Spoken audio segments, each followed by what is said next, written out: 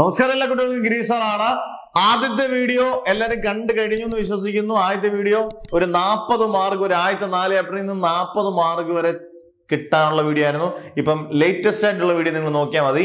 ഇപ്പോൾ ഒരു 20 മുതൽ 25 മാർക്ക് കൂടെ കിട്ടാൻ, അതായത് ഫുൾ മാർക്ക് നമുക്ക് ഉറപ്പിക്കാനുള്ള, വളരെ സിമ്പിൾ ആയിട്ട് ഉറപ്പിക്കാനുള്ള അടുത്ത 4 ചാപ്റ്റർ. അന്നേരം പലരും ചോദിക്കും, സാറേ ray optics and optical instruments ഇല്ലേ, വേവ് ഒപ്റ്റിക്സ് ഇല്ലേ, ഡ്യുവൽ നേച്ചർ ഇല്ലേ? നിങ്ങൾ 8 ചാപ്റ്റർ നല്ല വൃത്തിയായിട്ട് പഠിച്ചിട്ട് പോയി.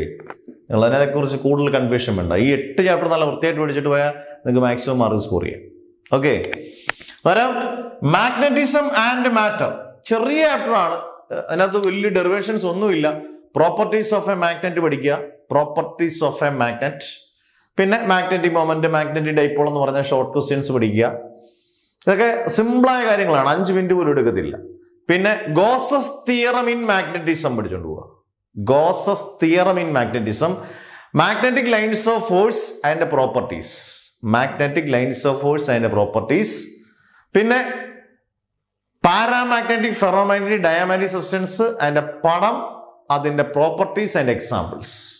ഇത്രയും കാര്യങ്ങൾ മാത്രം പഠിച്ചുകൊണ്ട് പോയാൽ മതി ഇതിനകത്ത് മാഗ്നറ്റിസം ആൻഡ് മാറ്റർ. കാരണം കുറച്ച് ഡിലീറ്റ്, ഒന്നാമത് ചെറിയൊരു ചാപ്റ്ററാ, അവനിന്ന് കുറെ ഡിലീറ്റ് പോർഷൻസ് പോകുമ്പോഴത്തേനും ചെറുതായി, വീണ്ടും ചെറുതായി. അടുത്ത ഇലക്ട്രോ മാഗ്നറ്റിക് ഇൻഡക്ഷനിൽ നിന്ന് ചോദിക്കാവുന്ന ക്വസ്റ്റ്യൻസ് വളരെ ഇമ്പോർട്ടന്റ് ആയിട്ടുള്ളത് loss of electro magnetic induction. 2 loss ആണുള്ളത്. ഒന്ന് ഫാരഡേസ് ലോയും 2 ലെൻസസ് ലോയും. ഇതിനോടൊപ്പം ചോദിക്കാവുന്ന lenses ലോയും law of conservation of എനർജിയും തമ്മിൽ എന്ത് റിലേഷൻ ആണുള്ളത്? Mechanical energy is converted in to electrical energy. കാരണം മൂവ് ചെയ്യുമ്പോഴാണ് മാഗ്നറ്റ് മൂവ് ചെയ്യുമ്പോഴാണ് നമുക്ക് ഇലക്ട്രിക് അല്ലെങ്കിൽ കറണ്ട് കിട്ടുന്നത്. കറണ്ട് എനർജി നമ്മൾ പറയത്തില്ല. മൂവ് ചെയ്യുമ്പോൾ mechanical energy is converted in to, current കിട്ടുമ്പോൾ ഇലക്ട്രിക്കൽ എനർജി. അതാണ് mechanical energy is converted in to electrical energy. അതാണ് lenses ലോയും law of conservation of എനർജിയും തമ്മിലുള്ള റിലേഷൻ. അന്നേരം അത് പഠിക്കുക. പിന്നെ ഇതിനകത്ത് വളരെ ഇമ്പോർട്ടന്റ് ആയിട്ടുള്ള ടോപ്പിക്കുകളാണ് സെൽഫ് ഇൻഡക്ഷൻ, മ്യൂച്വൽ ഇൻഡക്ഷൻ, പടം ഉൾപ്പെടെ പഠിക്കണം. പിന്നെ സെൽഫ് ഇൻഡക്റ്റൻസ് 3 മാർക്കിന്റെ ക്വസ്റ്റ്യൻ ആണ്. Self inductance of A solenoid. Energy സ്റ്റോറിന്റെ capacitor പഠിക്കേണ്ട, പക്ഷെ ഇതിനകത്ത് എനർജി സ്റ്റോറിന്റെ ഇൻഡക്ടർ പഠിക്കണം. അതിന്റെ കൂട്ടത്തിൽ ഒരു ടോപ്പിക് ഉണ്ട്, പലരും പഠിക്കാതെ പോകുന്നതാണ്, മോഷണൽ EMF. വളരെ ഇമ്പോർട്ടന്റ് ആണ്, 4 മാർക്കിന് ഒരുപാട് വട്ടം പബ്ലിക് എക്സാമിന് ചോദിച്ച ക്വസ്റ്റ്യൻ ആണ്. ഇത്രയും ടോപ്പിക്കുകൾ 6ാമത്തെ ചാപ്റ്ററിൽ നിന്ന് പഠിക്കുക. ഇതിനകത്ത് ഏറ്റവും മാർക്ക് കൂടുതൽ ചോദിക്കുന്നത് 7ാമത്തെ ഓൾട്ടർനേറ്റിംഗ് കറണ്ട് അല്ലെങ്കിൽ AC. വിചാരിക്കുന്നവർ അത്ര തണുപ്പൊന്നും അല്ല, അത്യാവശ്യം പഠിക്കാനുണ്ട്. അതിനകത്ത് essay ആയിട്ട് ചോദിക്കുന്നത്. എന്നിട്ട് നിങ്ങൾ ഒരു കാര്യം ഇതിനകത്ത് പഠിക്കുക, ഇലക്ട്രോമാഗ്നറ്റിക്സിനകത്ത് ഒരു essay ഉണ്ട്, AC ജനറേറ്റർ, അതിന്റെ പ്രിൻസിപ്പിൾ, അതിന്റെ വർക്കിംഗ്. AC ജനറേറ്റർ, അതിന്റെ പ്രിൻസിപ്പിൾ, അതിന്റെ വർക്കിംഗ് പഠിക്കുക ഇലക്ട്രോമാഗ്നറ്റിക്സിൽ. അത് essay ആണ്. AC-ക്കകത്തോട്ട് കയറുമ്പോൾ തന്നെ LCR സർക്യൂട്ട്, ഇതിനെ 2 പേരിൽ ക്വസ്റ്റ്യൻ ചോദിക്കാം. LCR സർക്യൂട്ട് അല്ലെങ്കിൽ സീരീസ് LCR സർക്യൂട്ട് എന്ന് ചോദിക്കാം. അതൊരു essay ആണ്. essay കുറഞ്ഞ് ചോദിക്കാൻ വളരെ ചാൻസ് കുറവായിരിക്കും. പിന്നെ അത് ഓരോ അധ്യാപകരുടെ ഒരു രീതിയിൽ അത് 4 മാർക്കിനോ 3 മാർക്കിനോ, എന്തായാലും 2 മാർക്കിനോ ചോദിക്കത്തേ ഇല്ല. 5 മാർക്കിന്റെ ഒരു ക്വസ്റ്റ്യൻ ആണ്.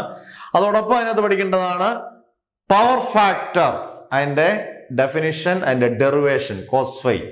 ഓക്കെ, ഇംപെഡൻസ് ട്രയാങ്കിൾ, അതിന്റെ derivation.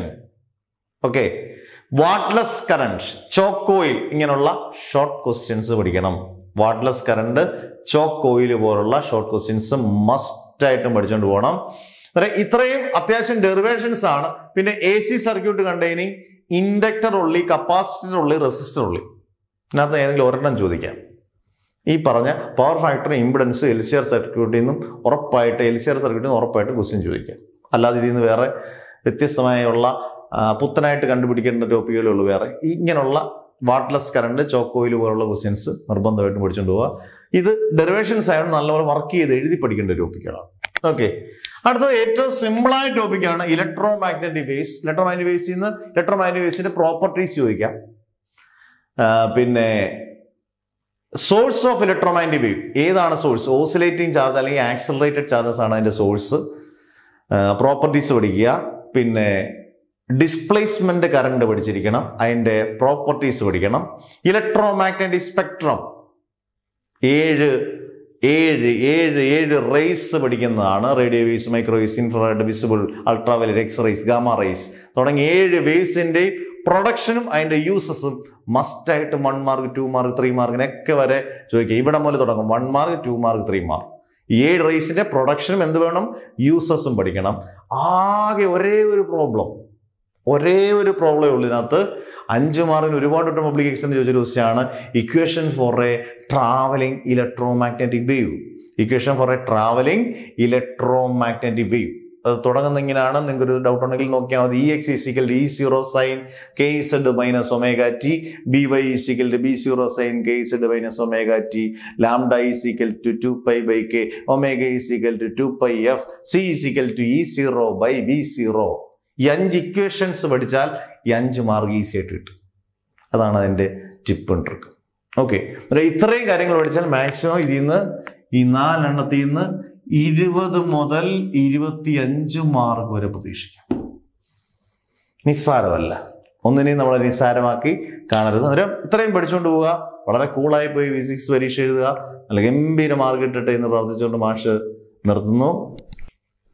Never ever give up.